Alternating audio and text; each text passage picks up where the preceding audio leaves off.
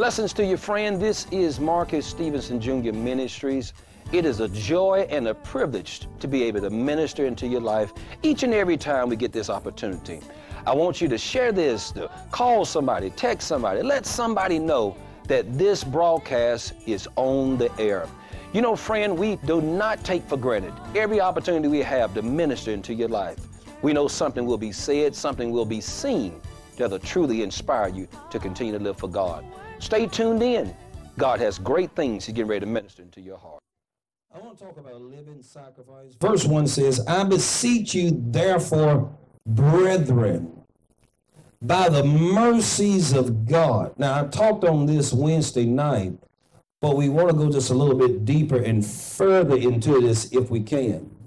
By the mercies of God, that ye present your bodies. Now, I'm going to say some things I've already said on Wednesday, but I want to rehearse these things for a reason. No one can make you do what you're not willing to do. Even God ain't going to make you do anything. There's a bad connotation in so many church folks that we say God is in control in such a sense that we think He's going to make us do anything. If you go back from the beginning of time, God did not make Adam and Eve not take of the forbidden fruit. God did not make anyone He came in contact with do anything. The only time when He made something happen is when He made a way. And sometimes when He made a way, He would create defaulters or plagues or different things that happen to make a way and provision for His people. But you have to take accountability. This is one of the hardest things for God's people to do, is take accountability for their own actions. We put it on the devil. We put it on God. When that don't work, you blame people. But you are responsible. You hear me on this loud mic. For your own actions. Amen. And He's telling you, present your own body. How many of y'all ever made you do what you didn't want to do? Anybody who got a job, you definitely be saying, you sure right. You went to work, you didn't feel like going. Some of you mothers got up, and I've seen my wife do it when we first had kids. You just get up and change them diapers. And sometimes I was faking like I was going to help, and really I didn't want to. I didn't. Baby been crying 2 minutes, and she dead asleep. And then when she finally wake up, I like, you want me to get it? And I got it. I'm like, oh, okay.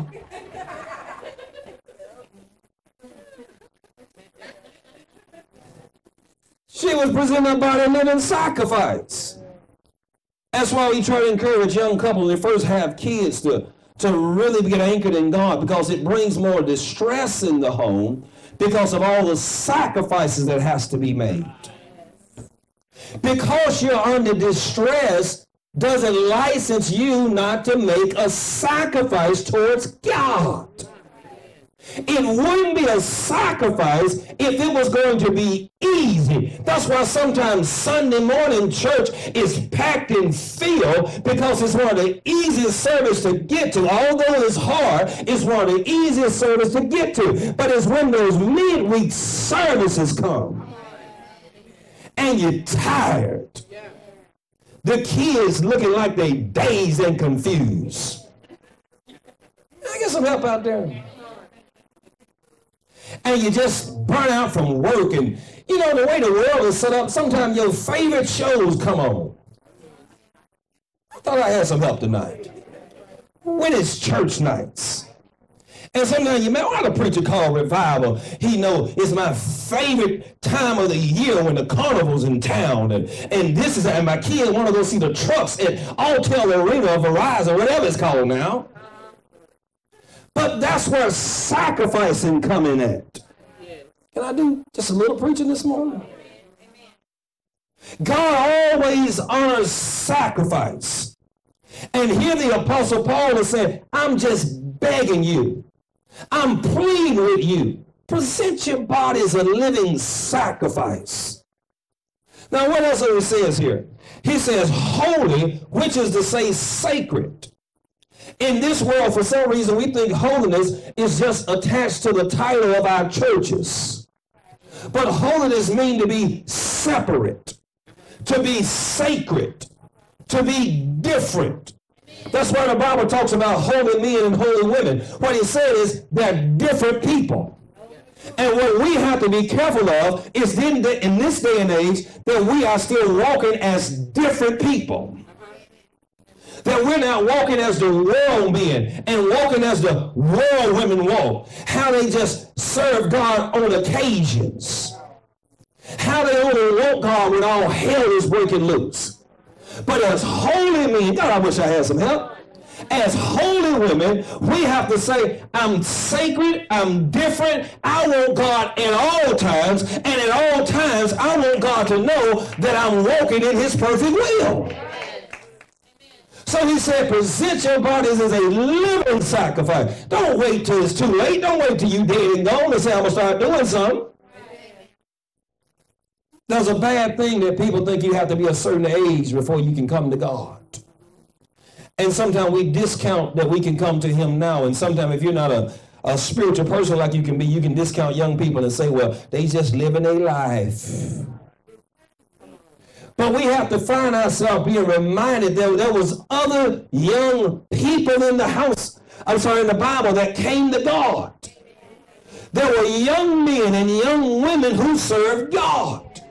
And the Bible didn't just say that men and women would prophesy. He said your sons and your daughters. In one place, Jesus said, suffer the children to come unto me. Samuel was a young man, and his mother Hannah was a barren lady. She did not produce children, and she prayed to God, Lord, give me a man-child. But she made a vow, she made a covenant. If you give me this child, I'll give him back over to temple servants. And most of us know that part, but Samuel was given over to temple service at a young age. But what we fail to pay attention to is because she sacrificed her first child unto God, now God not only gave her one child, but God gave her many children. Oh, when God can trust you to honor your sacrifice. Oh, I thought I had some saints in here. Sometimes we make vows and we don't pay our vows like we should. But because she honored her vow and she sacrificed Samuel unto God, God knew he could trust her. Amen. What I'm trying to say to you people of God is God wants to trust us. But you have to be willing to say, God, I'm presenting my body as a living sacrifice. Oh, give him a clap of praise. Glory to God. Holy, wait a minute here. Acceptable unto God.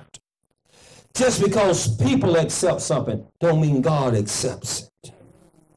This world can accept a lot of things. You know, I used to hear my folks say, and my grandmother them say, that birds of the same feather, they're usually going to flock together. And sometimes, you know, and I don't say this trying to preach at you, I'm preaching the word of God because some of these things I've been through myself. And so many times we feel at ease because we find somebody to agree with us in our wrong. But because they agree with us in our wrong and they accept it, don't mean God accepts it. There's a lot of things that the government has accepted. There's a lot of things that this world has accepted. There's people on social media that have accepted certain things. There are certain so-called preachers and saints that have accepted certain things. But we want to know that God is accepting what we're giving him. You know what caused Cain to really kill his brother Abel? Because Abel's sacrifice was acceptable to God. And Cain still gave a sacrifice, but Cain's sacrifice was not acceptable. And all because God didn't accept his sacrifice, now Cain found himself getting upset at his own brother. And sometimes we walk around mad and upset, wondering why we're not blessed like we should be. Why come I don't have the favor, the anointing, and you mad at the human person beside you when you fail to realize it ain't them that you're sacrificing so much for. It's for God you should be sacrificing for. And if God ain't honoring your sacrifice, go get mad at them. Go back and check and see why come he ain't honoring your sacrifice. Hallelujah, I feel the anointing. It's time to stop trying to please people and get a heart. I wish I had some saints in here to say, I'm going to please God again. I need you to honor my sacrifice. I don't just want to be a church girl. I want to be anointed. I want to have power. I want to be filled with your glory. Everything I touch, I want to turn to something. I want to be blessed and highly favored. I want to be like your old folks used to be, blessed in the field, blessed out of the field. I want to be above and not beneath. But I need to know that I'll give my sacrifice honored again. Hallelujah. As you hear me preach and teach this morning, you don't have to judge anybody else. Ask yourself, am I really presenting my body as a living sacrifice? It's not easy every morning praying before you get yourself ready. But what the enemy will blind you so, you be so worried about getting your face ready, getting your body ready. Can I just make myself at home here? That sometimes we don't prepare our heart. You ain't prepared your spirit. Can I get down there? You know that heifer going to be at work. Why come you ain't prepared to deal with him? Y'all ain't talking to me out there. You know she's going to be there. You know the devil using her every week when you show up. Why come you ain't prepared? You can look cute all you want to. Looking cute don't prepare your spirit. And sometimes we fail to sacrifice, to really pray, because you don't know what trials, what tribulation, what phone call you don't get. And the devil sometimes try to trick you out of sacrificing and giving God prayer. And now when all hell get broken loose, now you're depressed, now you're suppressed, now you're suicidal, now you say, I don't know what to do. And all God is saying, what you should have did was just present your body as a living sacrifice. God will prepare you for things you didn't know was happening. Amen. The children of Israel didn't know they would be in the wilderness for 40 years, but God knew they was going to dwell in the wilderness. And after he brought them out of Pharaoh's, out of Egypt, the last thing you read before they left out of there was God told them to prepare, to go and get victuals, go and get things so they can be sustained in the wilderness. What is it that we think that preparation is not of God? God always prepare you for what's coming. Somebody say, I don't believe it. You need to look at the life of Jesus. He prepared his disciples for what he knew was coming.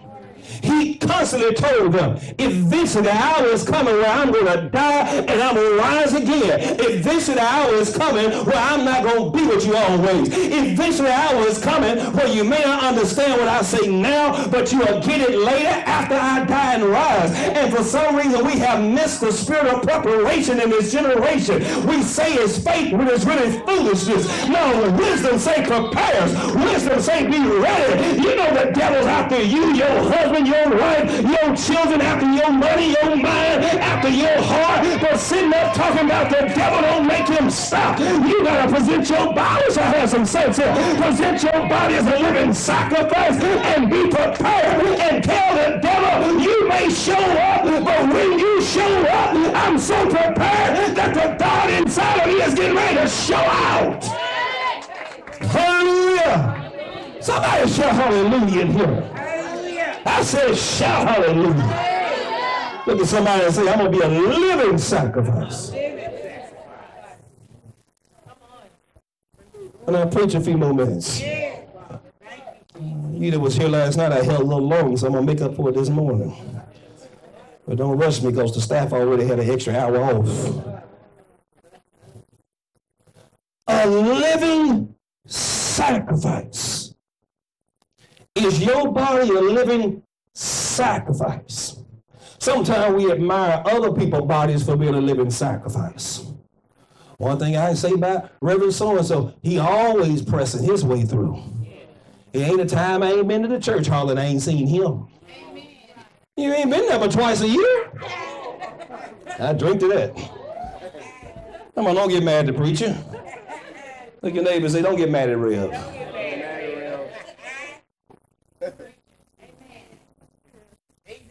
Can I say something to you and you don't get upset at Rev today? Sometimes when we want people, we want them. We want them there. And if you really got a man and you want that prophecy that moment, give me a message or word, because what I'm going to do. And what you're really saying is, I want you to present your body a living sacrifice. But what you fail to realize, God said, what you asking of them? Come on. I'm asking the same thing of you. Give me an anointed pastor. Give me an anointed prayer lady.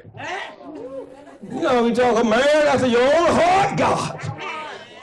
And God looking down and said, I'm trying to get one out of you too. Oh, come on, don't get mad, Rev.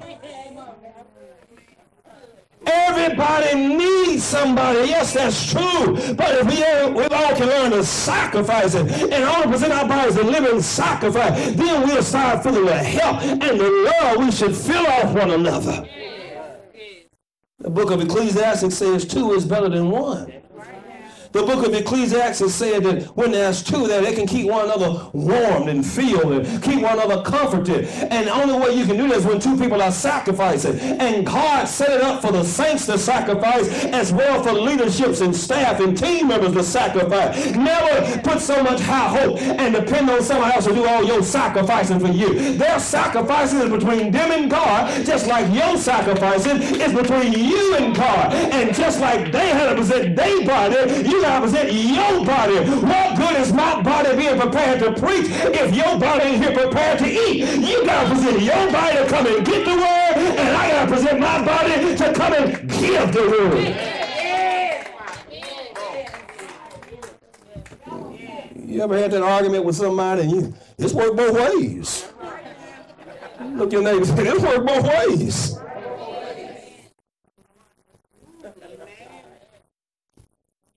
We are in a hard time right now in this country and in this church world. And what should have made things better has actually made things worse because of the spirits on people. You would have thought COVID would have drove more people in the church, but it's actually driven more people out of church. Because we're still blinded to see that we can't control everything, that at any given moment, God can do one thing, or he can allow one thing to happen that can change the whole world you call yourself living in. I would have thought people would have got closer to God with all the deaths that took place. And that's some of you here, maybe there were some family members, some friends you know that passed away. And you need to have a memory of those people and realize life is short. As long as it may seem, as long as your days may seem at times, life is still short. And you need to make the best of the time you have. Stop talking about you getting ready to do. You don't have to get ready to do nothing. You should leave this building today without saying, I'm doing it now while I have time. I'm presenting my body a living sacrifice. Because tomorrow is not promised. They said that COVID only took out people who had underlying conditions. I know people who died who didn't have conditions. They said it should be for the elders to be careful. I know several young people that passed away. There was a young lady who just graduated who's connected to our family. And as soon as she graduated, a couple of months later, they just found her dead in a home somewhere. Mother's a powerful woman of God. And the good thing is that she grew up in church enough that she know enough about God that even if she wasn't serving him, she still knew she should have served him and had enough knowledge to get things straight. And I don't know if she was or wasn't, but some of us better be thankful that you come to the knowledge of God, that you know how to get things straight. But if I were you, I wouldn't be gambling with my life. I would just get it straight. Are you listening to me? Glory to God. A living sacrifice. How many people say, Brother Stevenson, I'm going to present my body a living sacrifice? Holy. I'll be the first to say, it's not easy. We go when we don't feel like going. We pray when we don't feel like praying. And what's good about having someone in church who's serving God with you is you have to encourage one another. What is it in church for we get so hard on each other? We put one another down. We so back and forth in the sense where we treat one another. We're not even brothers and sisters. People are going through all types of hell, dealing with stuff you know nothing about. Some people hide it well because they dress up nice and look nice. They know how to smile in your face. But never be too foolish that you forget you ain't the only somebody suffering. Folks dealing with court systems and court cases and trying to hunt down daddies and mamas and folks who should be helping to take care of kids. And some people dealing with past failures, wishing I would never did what I know I did do. And even though God forgave them, they still having a hard time forgiving themselves. And now here you come along putting more pressure on them. Come on. Amen. Straining and struggling financially, so trying to make ends meet, trying to pay bills, trying to take care of children. You got to present your body a living sacrifice. Not so much just doing your church assignments, but even sacrificing to show love to people when you don't feel like you being loved yourself. Speaking to people who don't want to speak to you. See, y'all don't want to talk to me now. Forgiving people who feel like they haven't forgave you. That's what it means to present your body a living sacrifice. It seems like it's unfair. It seems like it ain't right. It seems like they get away with murder. But because I'm presenting my body a living sacrifice, God, I'm going to do it just because you said do it. That's what my pastor used to preach to us. He used to tell us, love the hell out of them. I wish I had some real folks here. It's a sacrifice knowing you treat me like trash, and yet I got a smile in your face. Sometimes you think to yourself, my God, son, they got everybody food. Everybody think they some great something, and you know how they looking at you crazy.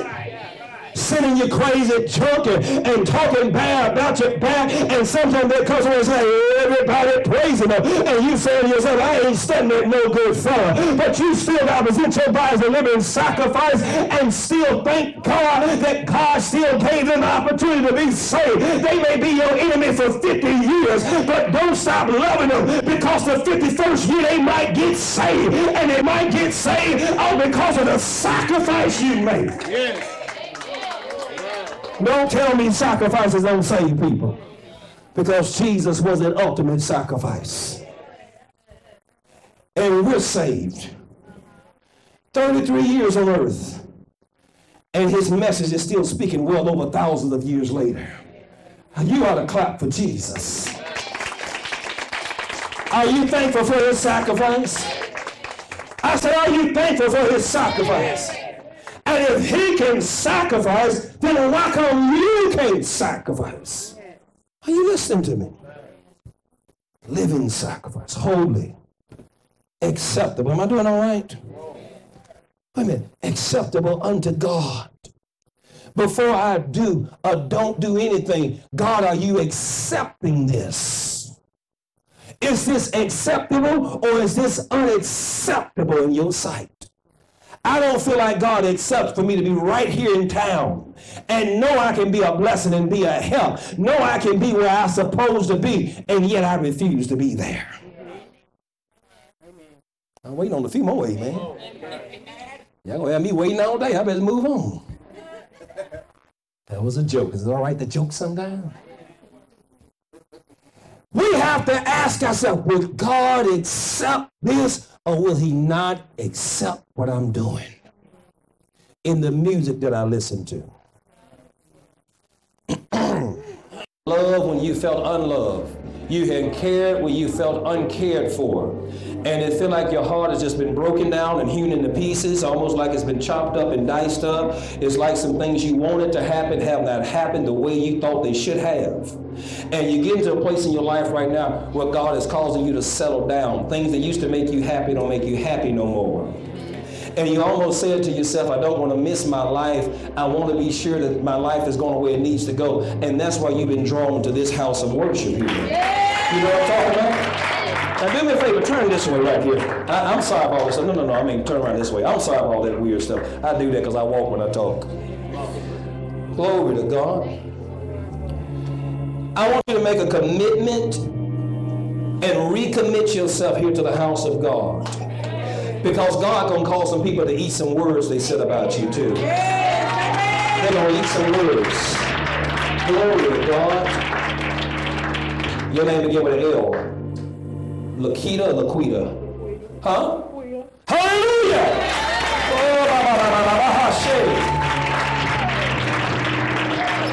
Get ready.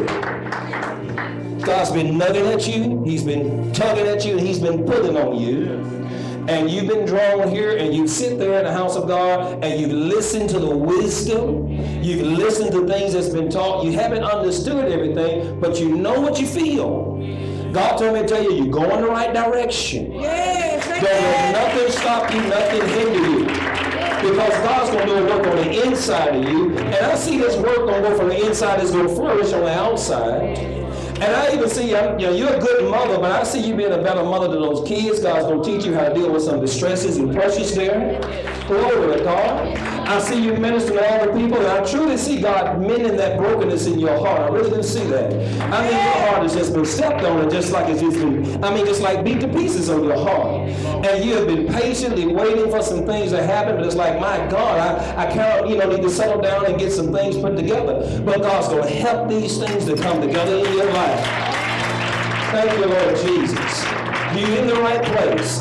You're in the right place. Glory to God. When the last time you talked to your mother? This morning. This morning? Glory to God. I don't know what it is, but your mama need God to do a miracle in her body too as well. Hallelujah. Do you know what I'm talking about? Because I don't. You huh? Yes. Now we haven't talked, have we? No. Hallelujah, Jesus. We're going to send the word.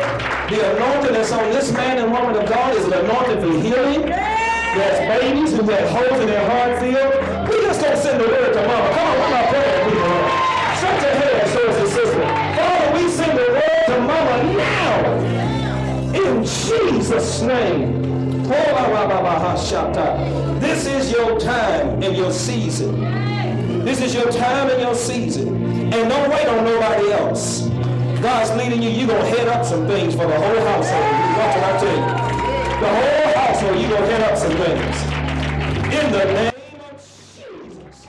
Friend, I'm so thankful that you got a chance to hear the word of the Lord, to see the signs and wonders of God during this telecast. We prayerfully hope that this was not the last time that you stay connected with our ministry. Just like you was blessed during this broadcast, we truly believe that you will continually be blessed if you will continue to watch us each and every week on this same station at this same time. You know, friend, if you look on the screen, there's a number you can call. We want to pray with you for any prayer requests you may have. Anything you believe in God for, we want to connect our faith with you. And more importantly, if there's a lack of salvation in your life, if you feel far from God, we want you to understand that the purpose of our ministry is to build your faith and to have you walking closer with God. Feel free to go to the phone right now. You can go to our website as well. You can connect with us through social media. Don't let this be a one-time event. Stay connected with us, as this is a God-given connection. And as we go off the air, we want to remind you of the love of God and the hope of Christ. Blessings to you on behalf of Marcus Stevenson Jr. Ministries.